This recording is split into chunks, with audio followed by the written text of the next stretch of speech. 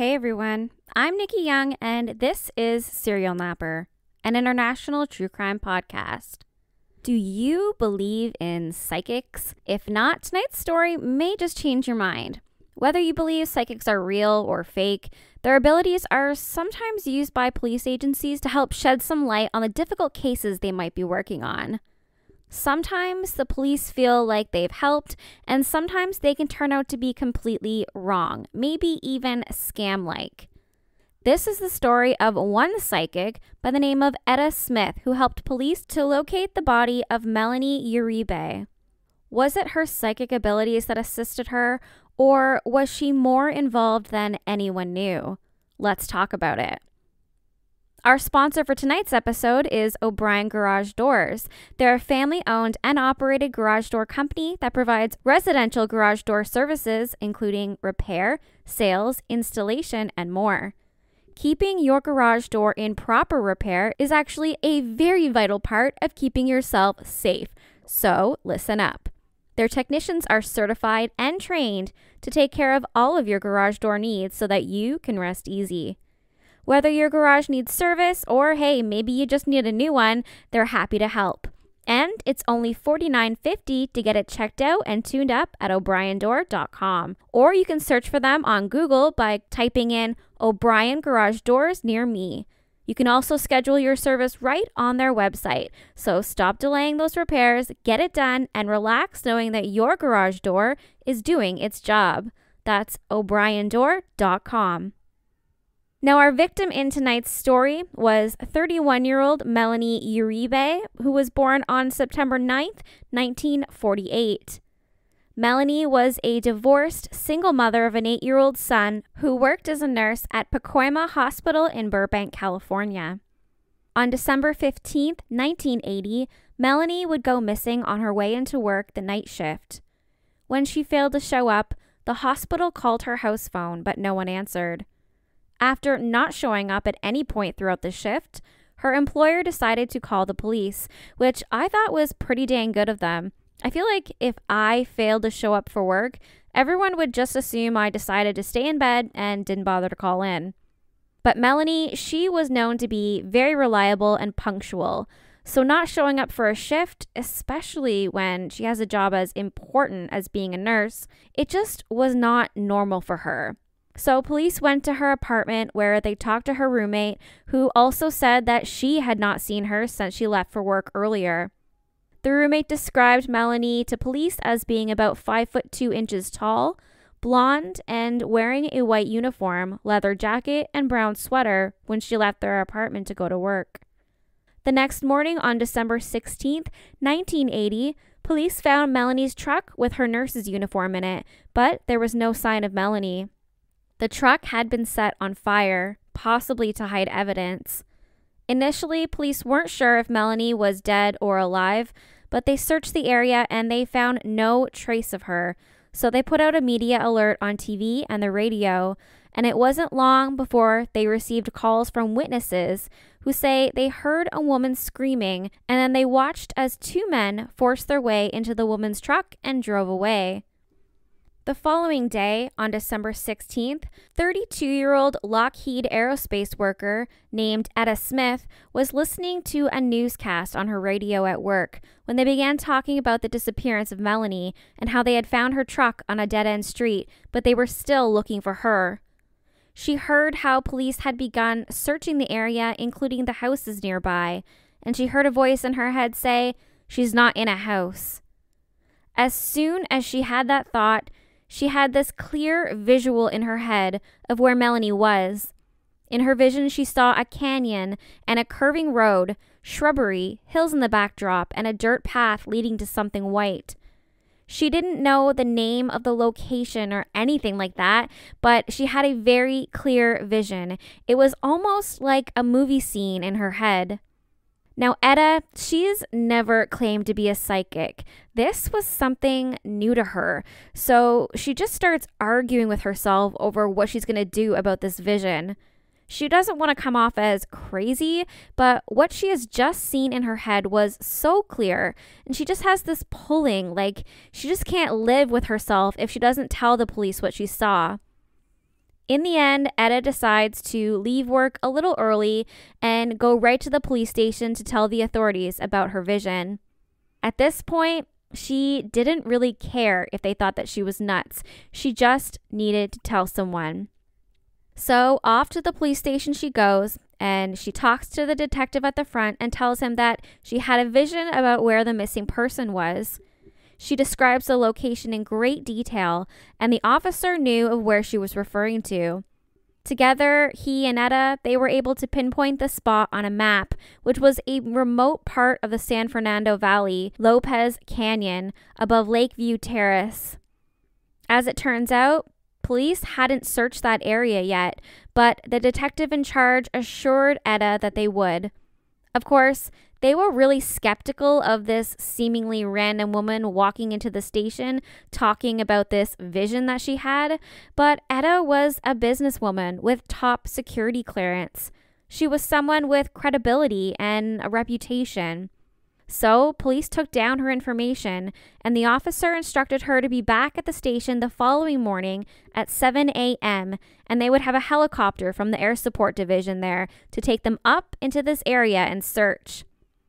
Even though the officer said that they would have a look, Etta felt like she just had to go see the location for herself just to ensure that it had been checked.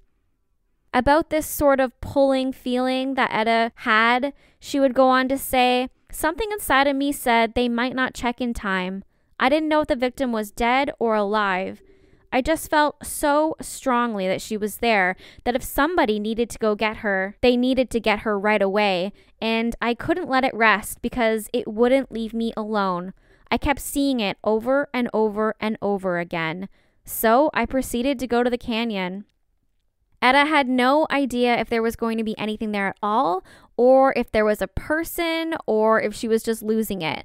So without really thinking it all through, she went home. She picked up her kids first because she was already running late, arriving from work. Her kids were 9 or 10 years old at the time. She loaded them into the car along with her 20-year-old niece and drove to the spot on the map, the one from her vision. Now, as she got closer to the location, Etta says she began to once again feel Melanie's presence, confirming to her that she was somewhere in this canyon. She was on the right path. Etta spots a fresh set of car tracks, and instinctively, something told her to stop the car.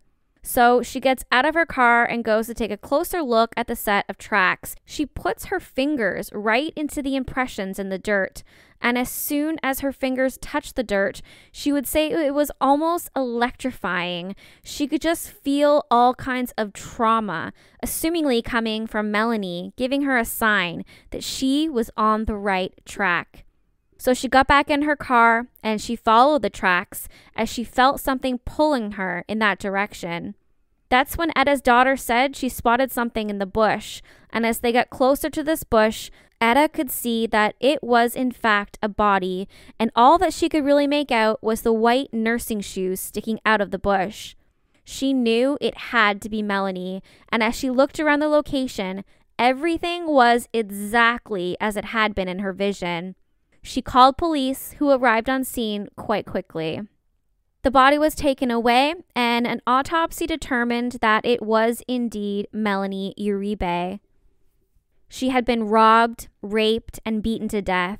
She was stripped naked and left there in that brush, just like Etta had seen. However, Melanie's killers, they remained at large. Police didn't have anyone in custody yet, and the only real lead that they had to go on at this point was the witness who said they saw those two men jump in Melanie's truck. But how did Etta know where Melanie's body would be? Her description was just too accurate, and then for her to go actually find the body before police. There hadn't been anything in the newspapers indicating any clues that the police had or any suspects that they might be looking for. And basically, the case was going absolutely nowhere at that point. Now, all of a sudden, she's found out in this deserted area by this woman who claimed to know that she was there. So, all of the suspicion fell to Etta. That evening, they called Etta into the police station.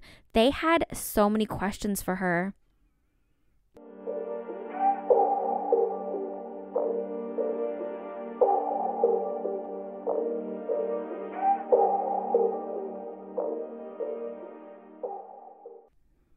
Hey listeners, when's the last time you've had your garage looked at? Do you even know that it's working properly? Or have you been putting off those repairs for as long as you can remember? Keeping your garage door in proper working order is a key part of keeping yourself safe, so listen up.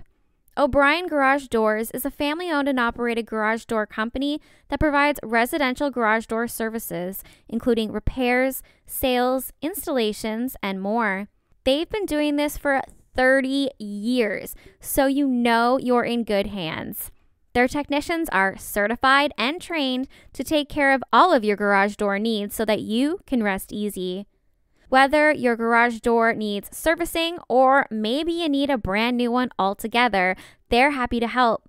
And it's only $49.50 to get it checked out and tuned up. Just go to o'briendoor.com or you can search for them on Google. Google O'Brien Garage Doors near me.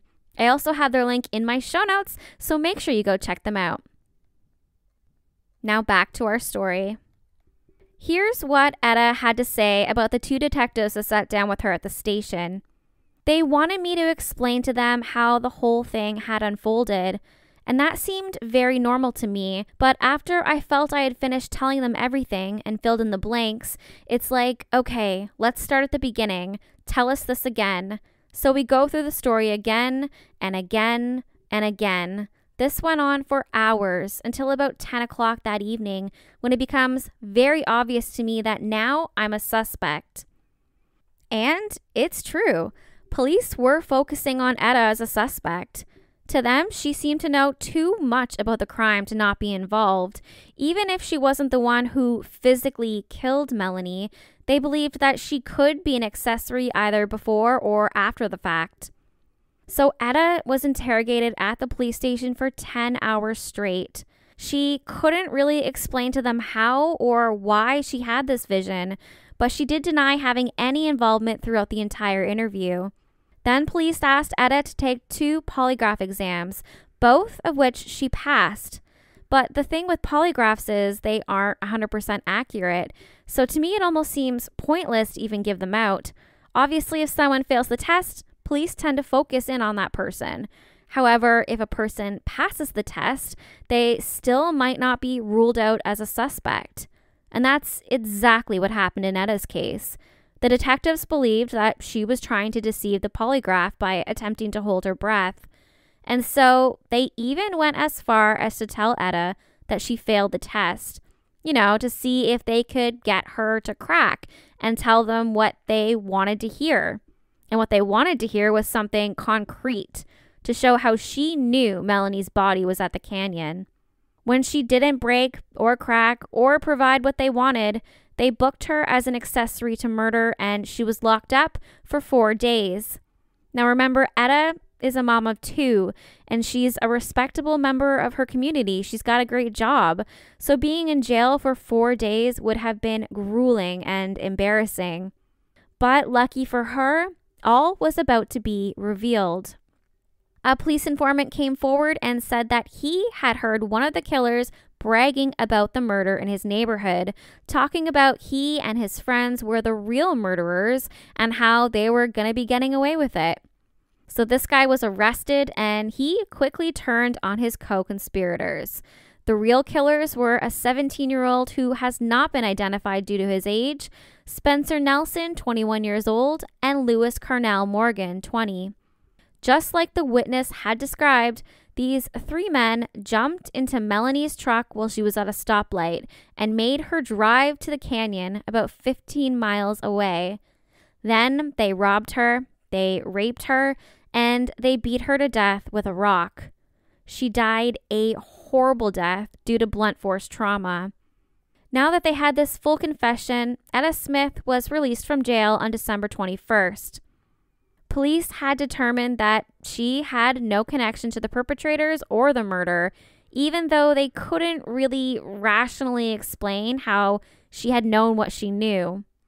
Now, as for Etta, she's always maintained that she's not really a psychic and she has no explanation of why or how this onset of psychic abilities came to be. She would go on to say, "I sometimes wonder what it was that transpired from this innocent person who was murdered and how her death somehow reached out and touched me. I think it's one of the mysteries in life that many things happen to us throughout our life that are unexplainable." Etta would go on to file a wrongful arrest suit against the police department. She felt like her reputation had been dragged through the mud, and she just wanted to finally clear her name. She was asking $750,000 in damages. One narrative that kept coming up during the trial was that Etta just wanted to be famous, that maybe she had overheard one of the killers talking about it, and so she made up this elaborate story about having this vision. Repeatedly during the trial, she denied having any desire to become famous because of finding the body. But an undercover woman police officer who was put into a jail cell with Etta said that sometimes she talked about writing a book and making a movie from her experience. Etta refuted this and testified that she made some reference to the whole situation being so strange that it sounded like a movie, but that she never wanted to be famous. In the end, the jury awarded her $24,000, and Etta would say that although she describes herself as a very sensitive person, she's still not psychic. She says she's never had another vision like that. Although, if she did, do you really think she'd report it after having to go to jail? I couldn't find any other information or updates about Etta, but it doesn't appear that she ever went on to try to, use her abilities for profit, which to me adds some more credibility to her story.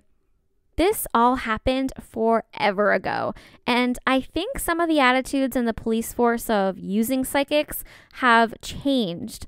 Not entirely, of course, but I think cases and stories like this kind of opened the doors and paved the way for police to start utilizing psychics in their cases.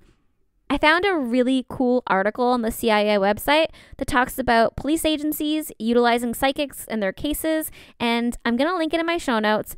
Go have a look when you have some time. It's super interesting. I will read you a little bit from it though. There's a section titled How They Work, and it says, "Each psychic has her own particular method. The following examples are situations that you might encounter. As previously mentioned, initial contact will probably be by telephone. The psychic will ask for some information about the case. You need not go into great detail. If the psychic asks for feedback to determine if she is picking up relevant impressions, a simple response is best. In some cases, the investigator and psychic will never meet personally. All conversations will be conducted by telephone. In other cases, the psychic may wish to visit the crime scene or drive around the crime area. A psychic might ask to see a picture of the victim or touch an article of the victim's clothes. The investigator must be careful to protect any item that might be introduced as evidence in court. The talent of the psychics vary. Some will provide exact names and locations. More often, the information will be general in nature. Here are 2 examples. Description of suspect. I see a blonde-headed man, a singer. I believe he is associated with a nightclub in this area which was burglarized in the past 3 months. Here's a description of a location.